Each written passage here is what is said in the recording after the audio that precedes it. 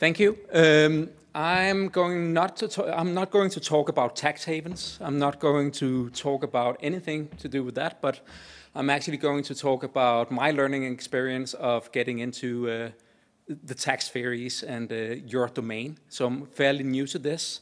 Luckily, I had co-authors Sam, Corbena, and Evaristo, who's not new to this. But the reason why I started looking at this is actually I can start with an anecdote. It's because my father here owned a company, and he had a lot of employees in this company. And at that time, when he actually negotiated wages with his employees, he actually did what you call an ad hoc type of negotiation, because there were different tax brackets in the Danish tax system, and he wanted to say it's also beneficial for you to stay under this tax bracket, because then you're taxed a little bit lower, and I will benefit as well from this. And because of this, I will give you some of the services that my company can provide, for example, a car, free of use, we don't have to record it, and so forth. In that sense, it gives you an idea of why I have looked at this, the differential bunching impacts across the income distribution, because the idea basically comes from this. Of course, a lot of people have done this, and I have to say it's not as innovative, this paper. It's more my learning experience, I would say, than the two previous presentations. The unique part here is that we are using, I think, more or less for the first time, the Zambian tax admin data for more or less any analysis of this sort. So that is the new part of the paper. So, given that I'm new, I could also read the articles with a little bit more skepticism than just citing authors that most of you will know, that I didn't know, and I could also be maybe a little bit more critical. Because the first question I actually asked was related to domestic resource mobilization. There was all of these cool methods, econometrics, very hardcore in the end, a lot of identification assumptions, causality claims, and so forth in the papers. But in the end, they didn't talk a lot about the magnitude of the effect. And then I came to think about my anecdote again. How much did it actually matter that my dad paid just below the tax bracket? How much is the aggregate effect of this? And in my mind, it cannot be that large. Even though the papers are really looking into this, this was my main reason for going into this, so the domestic resource mobilization. So how big distortions does it actually create to tax collection in that sense? It could change, or trigger real economic responses, affect labor supply. It could also give rise to illicit behavior in form of reporting responses. And my claim is that the first one would be huge effects, whereas the second one may be more limited in terms of the impact. There's a lot of literature on this, using taxpayer data to analyze this, and the most important papers on contribution is Emmanuel Saez and Henrik Kleven, I think some of the papers, and of course Chetty and co-authors.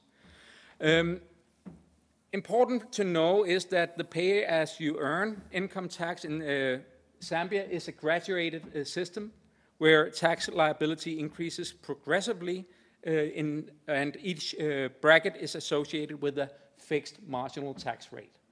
So we have this discontinuity, and that is what we are going to exploit in the analysis. If we look in terms of the methodology, we are basically borrowing a lot of the methods from Kleven and Wasim and the recent paper by Bell in South Africa. So we analyze behavioral responses to discontinuous jumps in the personal income tax rate, accounting for issues related to reference point problems. And some of these round number problems that we are also facing, we will basically also correct for that according to the literature.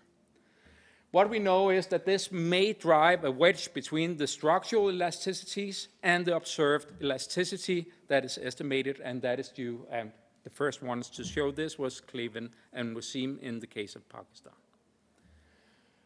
We also know that reference point effects amplify bunching, and it may overstate the true elasticity, okay? So this is our point of departure. I will not have time for the literature as all the other authors as well, but there is a lot of literature on this, even in developing countries. We have papers in South Africa, Uruguay, China, Mexico, and so forth. And the important lesson here is that they are finding more or less complete opposite results of bunching. And very few of them are actually telling us anything about the combined effect or the magnitude, the aggregate effect. So what I learned is that in order to be taken seriously in this literature, I needed to combine all of these methods. So I actually have learned quite a lot during the last year or so. I've worked in development many years, but not in this domain. So we are basically taking into account the distinction between kinks and notches. We are basically taking into account reference points and number preferences. We also distinguishing between wage earners and self-employed. That turned out to be quite a substantial difference in the literature, whether you consider one or the other, with different results in different countries, again, I have to say. And then we also need to distinguish between what is behavior and real responses, because that is going to affect the magnitude. And the reason why I think a lot of papers are not discussing this much is because I will show you that it's not impressive, at least what we find in terms of magnitude. So we applied these bunching approaches to tax admin data over the period 2014 to 21, and I will give you the results that we find significant evidence of excess bunching at the first kink of this tax schedule in Zambia, and we also find a limited evidence in the second kink of the tax schedule, but not a lot, or not significant evidence at the third kink. We cannot find bunching. We find a lot, it's important in the Zambian case at least to correct for round number bunching, so that is actually also reducing these elasticities quite heavily.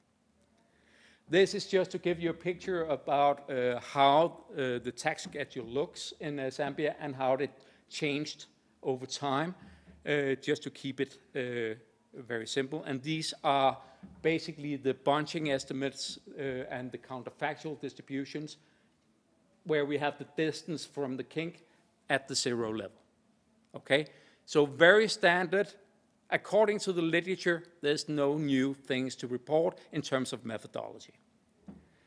The round number bunching, I have to say, appears to be very time dependent, and I cannot explain that. I don't have an explanation for this today. I don't know enough about Zambia. I'm talking to my Zambian colleagues about this. But we are finding much more, or the largest round number bunching in 2021 as compared to 2016. So what is the reason for this result? That we're actually seeing changing responses to round number bunching over time. According to the literature, that should be constant. So what is going on? Is it a data mistake? I cannot tell you today. We're working on that. So what are the results that we get in Zambia? We actually get results that are in line with papers in South Africa, where observed bunching reacts sharply and immediately to changes in the location of the kink points. You saw we had changes in the kink points. Immediate changes that could suggest that there is a behavioral response. Real responses would result in a more scattered response around the kink point than we observe generally. We do observe it, but we would have expected to have larger effects. Moreover, real responses require adjustments along different dimensions, which may require more time. So we also would see maybe a more gradual response over time. Adjustment of, for example, working hours will take time and will not have an immediate response. It will depend on a contract, given that we are observing formal sector workers. Okay? Reporting responses are less detrimental to welfare, as is shown in some papers, compared to economic responses, so we should take into account these aspects. Results differ heavily from the Bell paper, that is also from South Africa, They find that the largest bunching responses are at the high kinks. We find it at the low kinks. Is it something to do with the difference in behavior in South Africa and Zambia? Maybe, but it could also be that the real income that you have in Zambia, where you're taxed, is actually at a higher level that is comparable to the high kinks in the South African case. That we are looking into as well. They also find evidence for bunching among the self-employed workers and not for wage workers. We find it significantly for wage workers. Luckily, our results are consistent with recent evidence, taking into account reference point problems, as we do, and therefore we actually believe that our results are a little bit robust to this. Consistent with the Mexican paper, or the Bachas and Soto paper, we find that the behavioral response to the kinks is driven by reporting responses. And that's the important point here. That means that I would expect low impact on the domestic resource mobilization, because it's not a real response. Good. Now we are working on the counterfactual distributions, trying to estimate the loss in taxes collected, given the counterfactual distribution, comparing it to the individuals around the bunching, moving them to where they should have been in the counterfactual distribution, and then just trying to calculate the overall impact on collected taxes. We are working on this, working on different methods on doing this, because there are at least 8 different ways of doing this. We have only done 2 until now. So how big is the missed tax revenue arising for this excess bunching? How big or important is it in the Zambian case, at least, where we have reporting biases, you can say, and not so much real effects? So we do these simple calculations, and we actually find that the missed revenue can be estimated to roughly 26 million kasha, and that is only about 0.25% of the total taxes collected from the pay-as-you-earn schedule. So limited effect. What we're doing now is trying to redo all of the other papers and calculating the impact that they get, because they do not report it, but I bet you it will be low, the domestic resource mobilization effects of these kinks. So I will be a little bit strict now to all of the other authors as well. When we are talking about domestic resource mobilization, maybe these kinks are not that important in the tax schedule. Thank you.